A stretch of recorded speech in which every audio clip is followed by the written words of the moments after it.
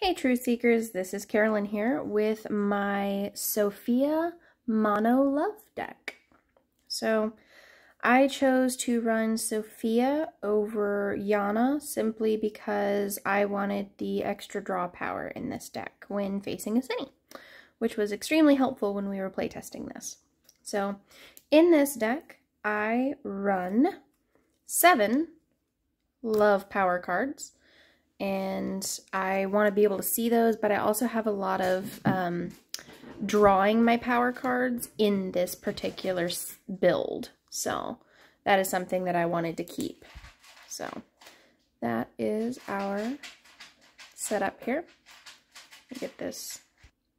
Sorry about that. So starting off, I run 2 Akindleo. I did have 3 in this particular build, but I needed to put some extra things in there, some equipment cards and such. So I went ahead and just stuck with 2. But this one has the ability that as long as it's in my small group, my opponent cannot reveal any Mega Cinis, which is extremely helpful since love is very typically not as necessarily as powerful virtue point wise. So facing those megas is pretty rough. So. And also, because I know I'm going to be facing a lot of Cinis, Potpourris is in this deck, and super helpful when it comes to, there we go, super helpful when it comes to working with those Cinis. I run 2 Nebe because power cards are definitely needed. I ran a couple games with this that I just didn't see the power cards I needed, and it really stunk, so having that ability to get those power cards is really helpful.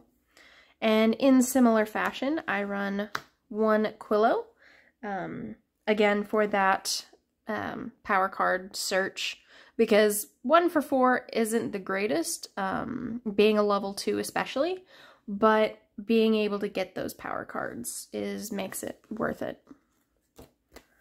I run 2 Flamingo level 1 and 2 Flamingo level 2. So that helps me get those power cards again. But this helps me do it when it is grown. So that's really helpful, especially if I want to throw a Pulse Chains on there, grab some other Animo, or I can simply use it as a 2 for 8, which is pretty good value. I have 2 Heartvark level 1 and 2 Heartvark level 2. Again, since I'm doing a mono love deck, fellowship bonuses aren't really that great, simply because there's really not any. And so I'm not using it as a 2 for 10, I'm simply using it as a 2 for 7, but I get to go search for some Animo to set up my next turn. So since this deck does not have a lot of draw or search power, that is extremely helpful and can potentially win you the game. Now, the couple fellowship bonuses we do have in here are our lovely Fairly, getting us a 2 for 8 as long as you play it in the same turn with something else.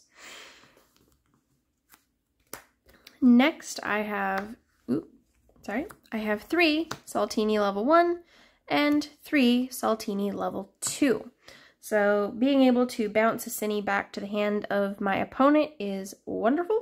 And has won me the game when I've been practicing with this deck. So going full in on Saltini was the right move.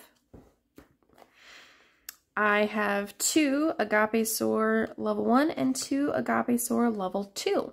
So again, this is kind of a Cine defeating deck. The other day when we were playing it, I was able to defeat Nathaniel simply by quoting my verses, and this helped me with it because I left Agapesaur level 2 out there, and the next turn he played something else on me, and I went ahead and threw my Agapesaur level 1 out there, and simply because it states that it has a weakness of Agapesaur, it doesn't matter if it's a level 1 or level 2, so I was able to say the verse on the level 1 and defeat another one of his Cinis with this card, so super helpful.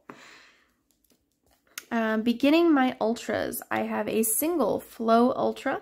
This is a great utility card as it allows me to go search for any 3 Animo, which could be a Cine if I wanted it to be as well. So Flow is great utility. And then I have 2 Agapesaur Ultras. I was running a Treshell Ultra in this deck, but for this extra point, it just made sense to go ahead and run 2 Agapesaur Ultras. I don't run any Megas, so Moving on to my story cards, I have 2 Rich Fools that draw me the bottom 3 cards of my deck. Because again, none of my Animo really draw me cards. They might get me some power cards and some Animo, but they're not drawing me anything, which is kind of frustrating. I have 2 Hidden Treasures, again for the same reason, but also this helps me if I have a growth stage that I can't quite use yet.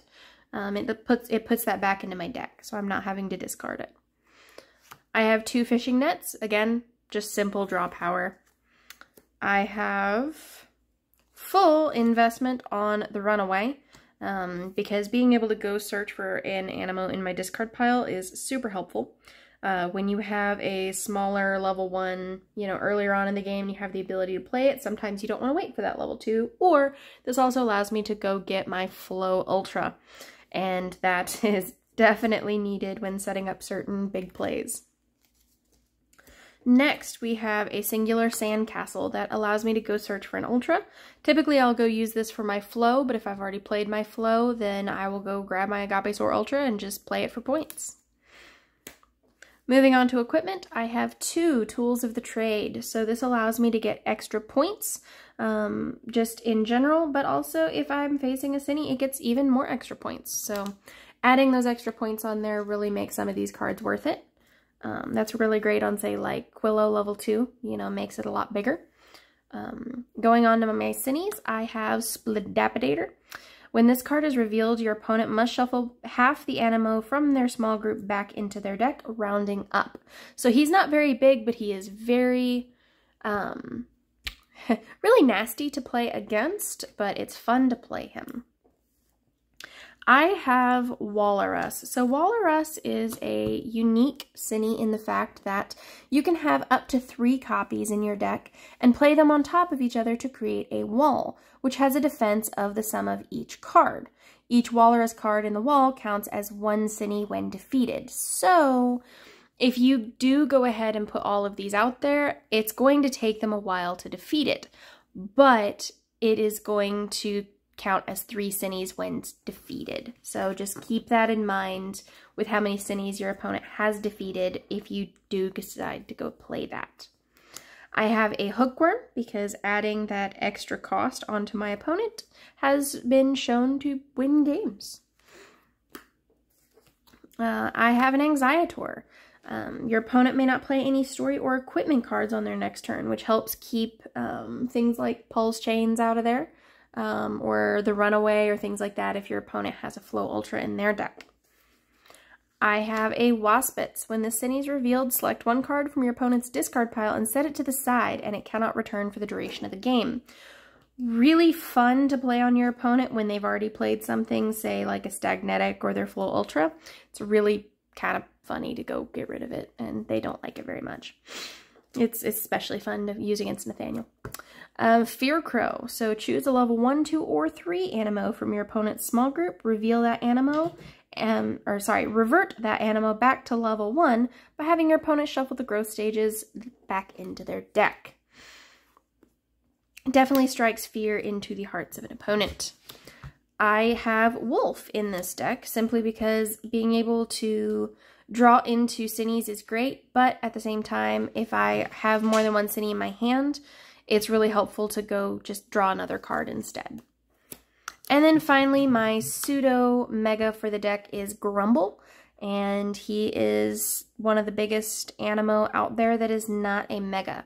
So since I'm running my Ultras, I have no room for megas, and so this one kind of works in conjunction with that. So that is my Sophia Mono-Love deck. So have fun with that, guys, and keep learning virtues and defeating Cines.